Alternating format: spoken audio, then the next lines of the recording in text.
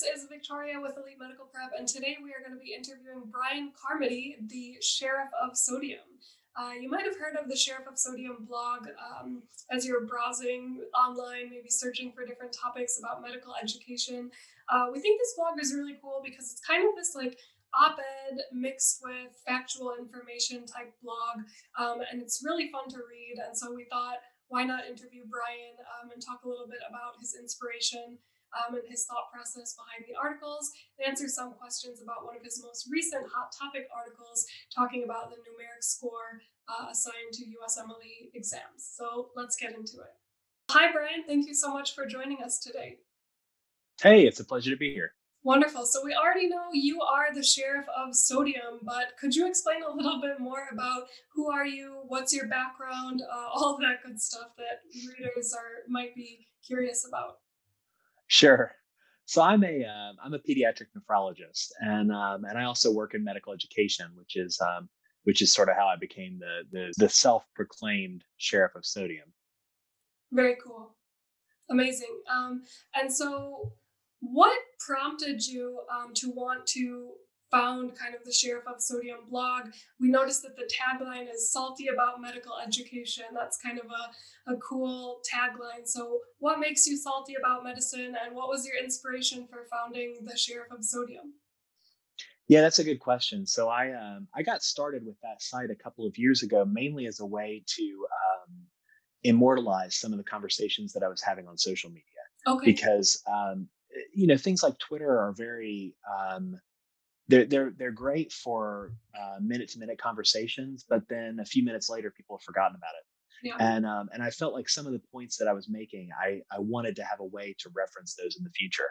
And at the time, the biggest thing that was troubling me was the overemphasis on USMLE Step One in residency Okay. selection and medical education, Mhm. and that's sort of what drew me into this. And as part of learning about that, I've learned quite a bit about some other things that have been interesting to other people as well. Also, Absolutely. So I guess we can jump right into kind of some of the content that is present on your blog. Starting with one of the recent articles, you mentioned you feel that there's an overemphasis on kind of the USMLE exams, and the recent article titled "Breaking the Magic: The Three-Digit USMLE Score." You talk a little bit about kind of your ideas on how that might be kind of come up with, because there's a lot of kind of mystery around how is this score actually calculated. Would you walk us through a little bit of what's said in that post? Because as you mentioned, I think it's really, really interesting for people to hear about. sure, yeah. So that's a post that's sort of a part of a series of posts that I've made about the nuts and bolts of the USMLE Yeah. exam. And initially my interest in that was like I said, the fact that the USMLE Step One score has become the biggest idol in medical education, that our students have to pursue, high scores at the expense of everything else in their Right. lives and their education. And so a couple of years ago, I started writing some posts about what the score actually means. If you have somebody who has a 240 and a 250, are those two outcomes actually statistically different from one another? Right. Probably not. And after that post, I get quite a bit of feedback from students' questions, and I hear from lots of interesting people. And if anybody out there is interested in chatting with me, I'm always interested to hear from people who read the site. But there's a particular genre of question that I get a lot of, and it sort of falls into the heading of what I would consider sort of step one voodoo. And people would ask me, earnestly, do I need to take my step one exam on a different day than the students from my school who are the best test takers, because I don't want them to break the Wow. curve. Okay. I heard from one person who actually took the step one exam in a different country because he was under the impression that doing so would improve his score. Wow. And yes, there's this whole infrastructure of cottage wisdom, and most of it's untrue about what the USMLE Step One score means, how it's created. And so I finally decided just to make a quick nuts and bolts post about that. And the central insight is that the Step One score, or the Step Two CK score, it's the same thing, is it's a scaled score.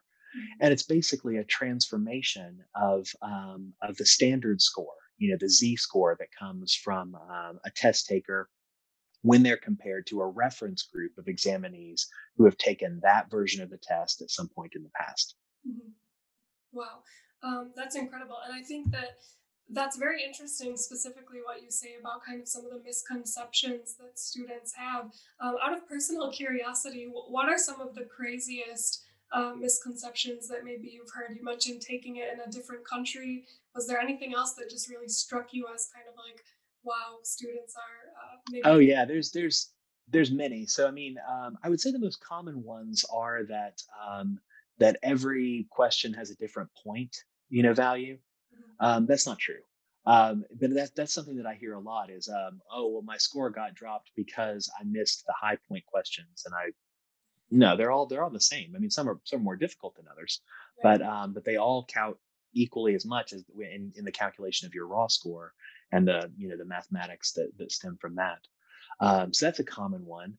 Um, Another is which I kind of alluded to before, is the false precision of USMLE scores. Like, oh, so and so got a 245, they're awesome. I got a 243. I'm a dog. It's a Mhm. it's a we trust that number to provide to inform decisions in a way that it's not powered to do. Simply Right. put.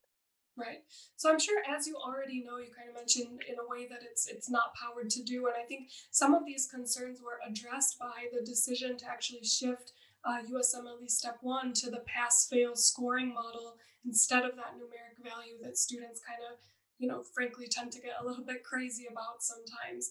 And so I'm curious to know kind of what do you think some of the downstream effects for that might be in terms of numeric value scoring for step 2 CK. You mentioned kind of it was the same thing a little bit earlier, or maybe even for the MCAT or other standardized exams that also have these kind of scores.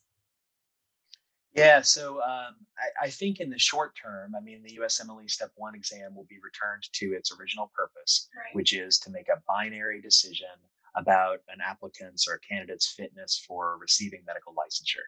The test was never intended to be the residency aptitude Right. test, and it probably functions poorly as such. So, Step 1 will be remanded to its original purpose. Step 2, I think, of course, the pass fail decision announcement honestly couldn't have come at a worse time. I mean, it was announced in February of 2020, just Right. weeks before COVID-19, Mhm. um, you know, spread across the United States, and drew away the focus of everyone in medical education from from doing anything to prepare for that change to simply trying to keep operations going, through the pandemic, which of course was a Herculean task. And so I think in the short term, for programs that are interested in a numeric screen, the USMLE Step 2 CK score will become the new king of residency selection. Right. And in a way, that's good insofar as the content of the USMLE Step 2 CK exam is at least content that's more relevant to the actual practice of medicine on human beings. Mhm. Um, but it's going to be detrimental in terms of the single-minded focus now taking over the clinical clerkships, and I do think that we're going to see negative consequences, from that side of things in the years to come. Mhm. And anything in terms of MCAT that maybe some of the kind of speculation is that potential. I mean, we don't really know what's going to happen. Kind of the idea is that Step 2 CK is going to, like you said, kind of become the new primary factor in weighing if a candidate would be accepted to a given residency program in the way that Step 1 is for many right now. So one of the kind of questions that students have is, are people going to be looking at my MCAT score and my step 2 CK score, or maybe my shelf exam scores and my step 2 CK score, or is all of that just going to fall on step 2 CK? Yeah. So I think Step 2 CK is going to be the most important. I think that some programs will will look at MCAT scores. I do think that's going to occur. I personally think that's a foolish metric to use to predict residency selection, but I think that will occur.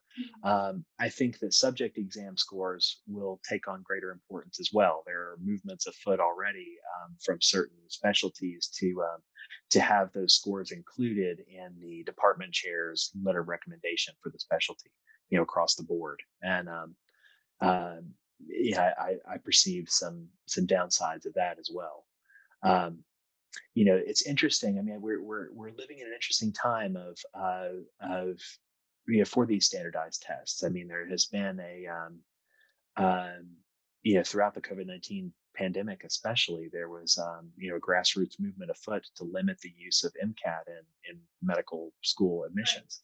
And actually, just this very week that we're recording this, the University of California's undergraduate system announced that they're no longer going to consider ACT and SAT scores in Wow. making, scholarship decisions, which is really an enormous announcement given the importance that the University of California system had in accepting those tests and leading to their primacy in higher education in general, Right. historically.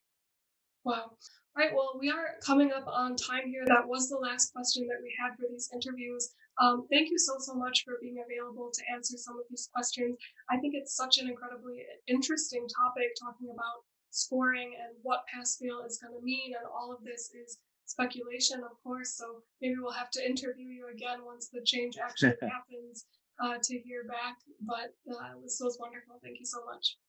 Sure, I'd be happy to do it. I love talking about it and thinking about these things. So thanks again for having me. Awesome. Well, have a great day.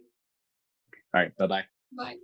All right, as I said, that is all the time that we have for this video. Thank you again to Bryan for being part of this, talking about what it's like to be the sheriff of sodium, his most recent article covering the numeric scoring for the USMLE exams and what that might mean after USMLE Step 1 goes pass fail. So if you have any comments, questions, feel free to drop them below. Make sure to give this video a like and subscribe to our channel for similar content. Thanks again. Have a great day.